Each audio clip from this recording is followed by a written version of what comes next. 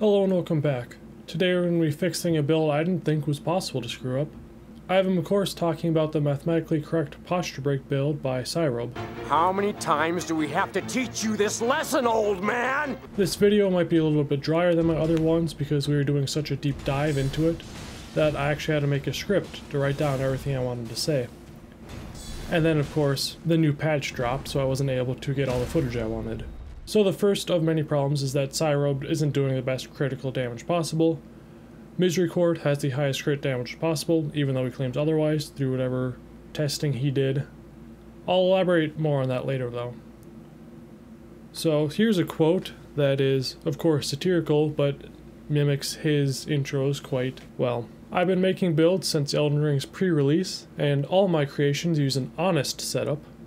I cap my level at 125, the true meta level, never bothering with great runes, who needs them when they're so scarce, relying solely on practical buffs, only 5 before each fight, to unleash honest and hard-hitting damage.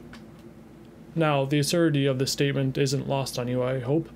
Cyrobe touting this as an honest build without buff stacking is of course a lie, just like him inventing groundbreaking builds that, well, everyone's done before.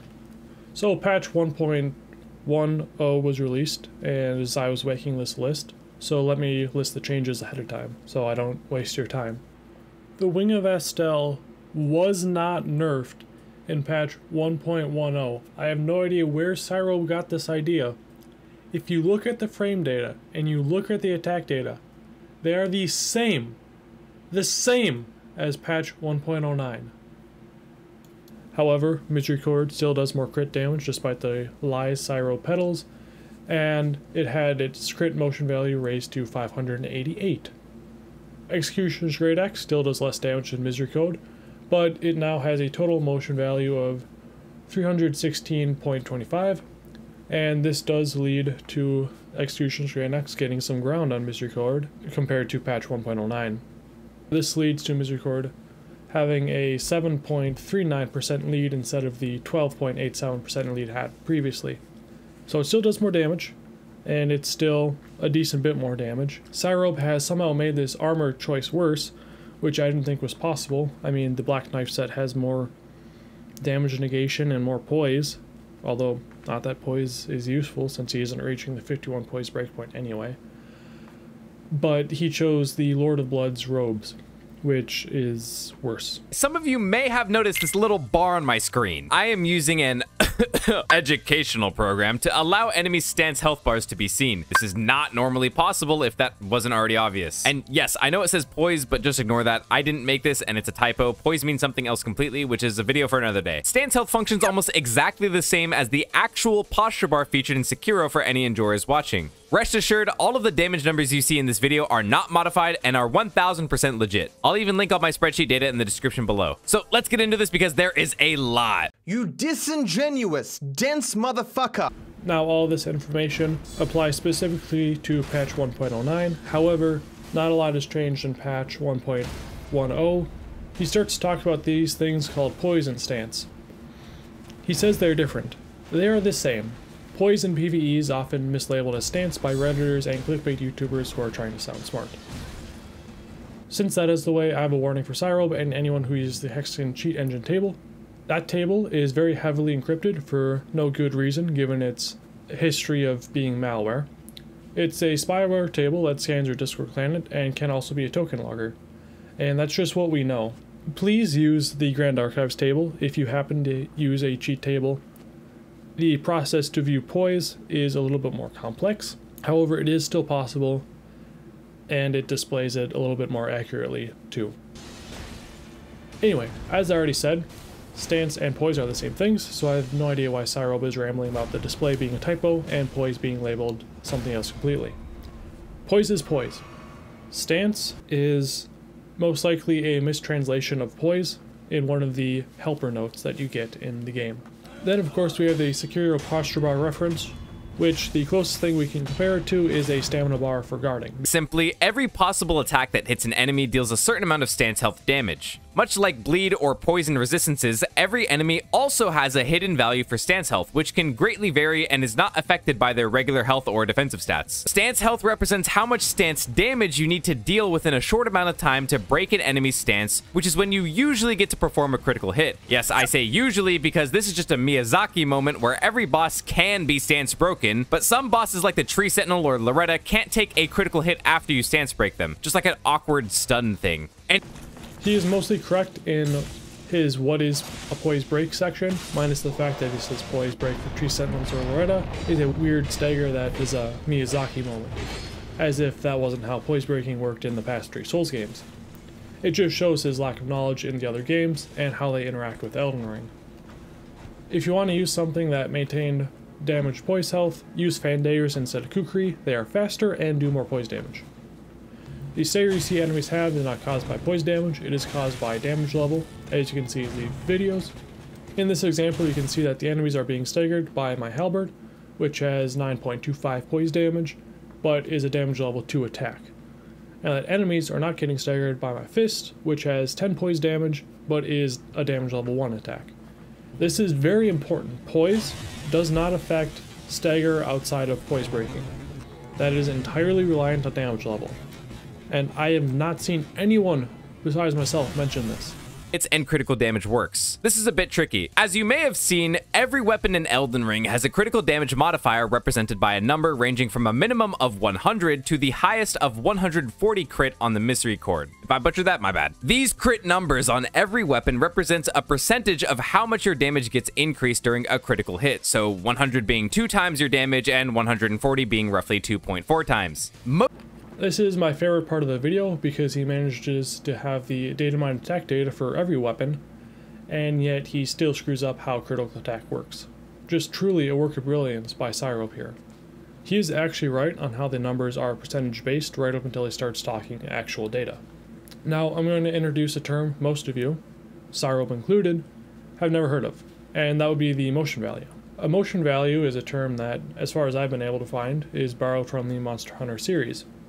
A motion value is a multiplier that applies to various properties of attacks that's represented by a percentage, 100 being 100%.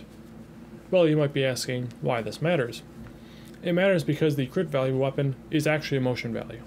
But as I already explained, 100 motion value is already 100% of an attack, so that doesn't work for crits because they do so much more damage over a normal attack, right? Well, actually it does. It applies to the class-specific crit motion value. So daggers as a class have a base motion value of 400 on a riposte. Misericord has a crit motion value of 140, so 400 times 140 equals 560. Misericord has a total motion value of 560, or 5.6 times the base AR. Not the 2.4 times that Syrope claimed. I don't know how he got 2.4 times, and honestly I think if you knew basic math, you would know that it is the wrong conclusion to make. Yet here we are. This is a weapon most of you have never used before. Okay, it's the Executioner's Great Axe. Again, there's way too much information to go through this list, but just trust me on this one again. Most of you have probably thought that the best critical damage is the Misericord, as it has a critical modifier of 140. However, that's technically false. Due to the weapon's overall damage achieving a little over 500 damage, the 140 multiplier does not scale the damage that much higher. The Executioner's Great Axe is the best weapon I've found for critical hits at the meta level of 125. You use the Executioner's Great Axe to pull off that fat crit damage every time, which does over 10,000 damage for each critical hit. Nice. The way I achieve over 10,000 damage is with the use of a few practical buffs that have a ton of synergy and is the result of min-maxing to stay under level 125 and keep my damage as efficient as possible. Again, I use no references and do all of this through A/B testing. His baseless claim about Executioner's Great Axe does interest me, since even with no buffs, Misericord outdamages it by over 12%. Again, I don't know how he reached this conclusion with testing, other than perhaps he used his uninformed knowledge of motion values and didn't actually test. His claim with 10,000 damage on a crit is also incorrect, because even with the average PvE negations, you can only reach just under 8.5k when using all of his buffs. Even Misericord struggles to reach 10k despite the fact we're using body, aura, and unique buffs, just like Syrope's Executioner's Great Axe. You know, now that I'm thinking about it, stacking two 20-second buffs and two 30-second buffs isn't that practical for a general viewer, which this video is geared towards. All of my gear and stats and the setup that I use to get the same damage as me. For my gear, I use the Black Knife set for lightweight protection with the Mushroom Crown for its passive buff of 10% increase to all damage when near a source of poison. And with the Kindred of Rot Talisman that also has a 20% buff for also being near a source of poison, which both stack for a 32% increase to all sources of damage. I invented this technique of self-poisoning with the Fetid Pots long ago last year, which will activate both poison buffs, turning yourself into the source of poison, which activates both buffs that last for 20 seconds, and even if you cleanse the poison, you still keep the damage. Now for the rest of the talisman, we use the Dagger Talisman to get an extra 17% critical damage increase, the Fire Scorpion because our weapon is Flame Art Affinity and increases our fire scaling even further, and lastly the Radagon Sword Seal because of the way our base stats work, and I can already hear the people crying in my comments about the defense reduction, which I've already accounted for with the rest of our stats and gear. The most efficient starting class is the Vagabond, where we put 50 points into Vigor, use default mana, 20 Endurance, 29 Strength exactly, default Dex, and 20 Intelligence just to be able to use the Wing of Astel, and 50 Faith to use the extra buffs and cap out the soft cap for the Flame Art scaling on our Executioner's Great Axe. We already have established that his testing is flawed. Since I don't want to spend too long talking about the gear, the armor isn't optimal, the talismans are less than ideal, and I mean using and recommending Source Seal is, as I said before, disingenuous and horrible advice. Source Seal is not really that useful outside of low level. He did not invent the Fetid Pots to proc buffs. This has been a thing since the original Dark Souls, where you use Dung Pies to get to Red Tearstone range. It was also a thing in Dark Souls 2 and Dark Souls 3. This isn't a new concept, and to pass it off as such to new players who don't know better is disgusting. His stats are just bad. I mean, not having 60 Vigor at 125 is a bad start, but having 34 Strength, 17 Dexterity, 20 Intelligence, and 55 Faith is just too much hybridizing for this level. I want to conclude this portion of the video and my critique of his build by saying that I never would have made this video had Cyro not done a clickbait YouTube video that misinforms people. In fact, I don't think I would have done my series of fixing YouTube's builds had it not been for Cyro creating these builds and calling them mathematically correct, when that is far from the case. I also do not believe drama is a good opportunity for long-term growth on this platform, nor do I want people to come to the conclusion that I'm doing this for popularity. I merely disagree with presenting build guides that actively hamper the player using it. So before we get into my build, I want to present a Too Long Didn't Watch. Misericord with no buffs will always outdamage Executioner Great Axe when comparing critical damage if they both have optimal stats. Poise in PvE is often mislabeled as stance due to the info item you can acquire. However, Poise is what it's called in other aspects of the game. And the Wing of Astel unique skill, Nebula, is the fastest way to break Poise in PvE. Now, for my much improved build, of course we have 60 Vigor because that is the Vigor soft cap. We have 12 Endurance to have enough Quip Load to not fire roll and still get 51 Poise. We have 17 Dexterity for Wing of Astel, although you could use a Dagger with Glint Blade Phalanx for more consistent Poise damage, and you could then lower Dexterity and put more into Intelligence. We have 77 Intelligence, which is past the major soft cap of 50, but not the final soft cap of 80. And really, once you get to 50 Intelligence, you can kind of invest into whatever, but 80 Intelligence does get you the most damage. For weapons, we have the Magic Misericord, the Wing of Astel, and the Carrying Glintblade Staff, which we are using to cast Terra Magica for the 35% increase to magic damage. For armor, we have the Mushroom Crown, the Altered Fingerprint Armor, the Godskin Noble Bracelets, and the Fingerprint Greaves to get us the 51 Poise Breakpoint.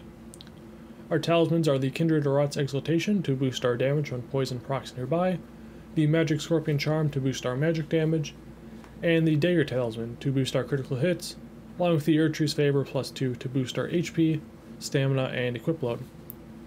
We don't have a great rune because according to Cyro it is dishonest or some other absurd statement. And for the Crystal Tiers we have the Magic Sharding Crack Tier to boost our magic damage, along with the Stone Barb Crack Tier to boost our poise damage.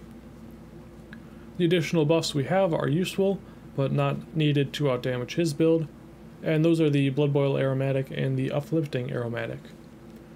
In total we get 21.88% more damage on our critical attacks compared to Cyro's build. I wouldn't recommend this build, however, as you are losing out on the very impressive DPS sorceries like Night Comet or Carrion Slicer. You also lose out on a full Wing of Astel setup, which will kill bosses much faster than the Skimmick Crit build Cyro attempted to make.